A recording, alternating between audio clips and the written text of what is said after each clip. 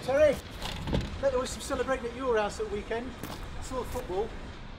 Tell you what, Terry, I don't know where the weekend went then. We were just potted around the house. We were going to have a barbecue, then the weather turned nasty. We ended up just going down the pub and having something to eat down there.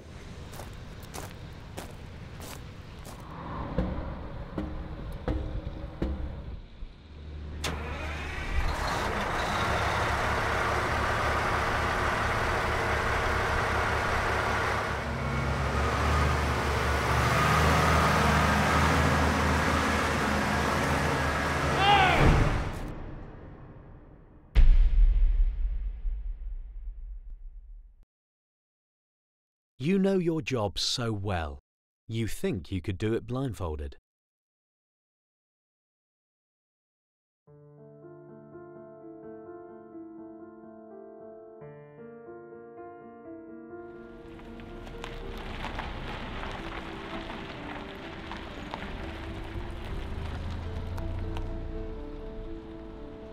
I've known Terry for over 20 years. He'd get to quarry every morning, bang on time, just like clockwork, playing that same rubbish radio station. As last night. Everybody liked Terry. He was always laughing and joking. Nobody had a bad word to say about him. Hey up, Terry! There was some celebrating at your house at the weekend. I saw the football. I remember he loved his football. Oh, and walking that dog of his, Winston.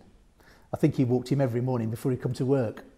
God, he must have had to get up with the larks to be able to do that. Tell you what, Terry, I don't know where the weekend went then. We were just potted around the house. We were going to have a barbecue, then the weather turned nasty. We ended up just going down the pub and having something to eat down there. The thing about Terry is, I always thought he was so careful. Man, he took his job really seriously. He'd been driving dumpers for longer than most of us have been driving cars. We used to say it's his natural habitat.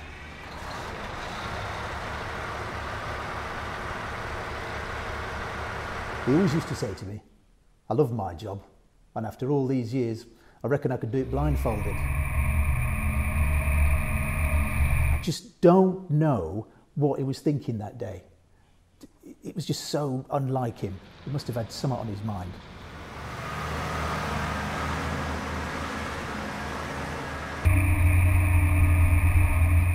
Terry says he was only distracted for a moment, just didn't follow procedures, looking round him thoroughly and checking his cameras before reversing away from stockpile.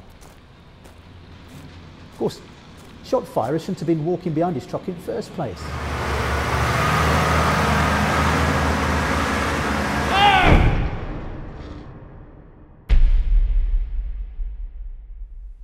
But in the end, it was Terry's responsibility to keep a lookout. He never come back to work, just sits at home all day, staring into space. I suppose it's guilt. Shot fire had a wife and 2 daughters, no more than toddlers. Could you live with yourself after that? Just because you do something every day doesn't mean you can take shortcuts. If you do, you might as well be doing it blindfolded. Whatever you're doing, stop and think.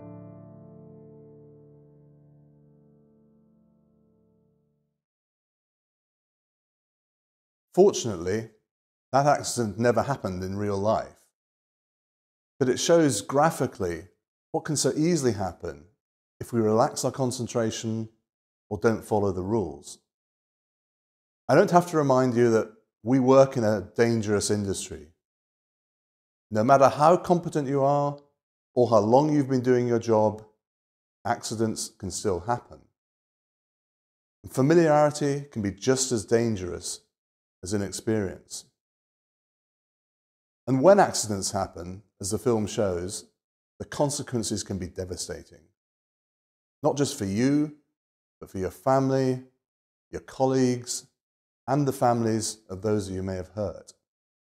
This is the first in a series of films we'll be showing you over the next few months. They all have one thing in common. They'll show the shocking impact that carelessness, inattention, or negligence can have on others.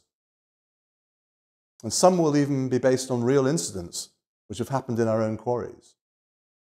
We hope they will make you stop and think. No matter what you're doing or how long you've been doing it for, follow the rules. They're rules for a reason. And remember, it's your responsibility to ensure that your colleagues, as well as you, get home safely at the end of every day.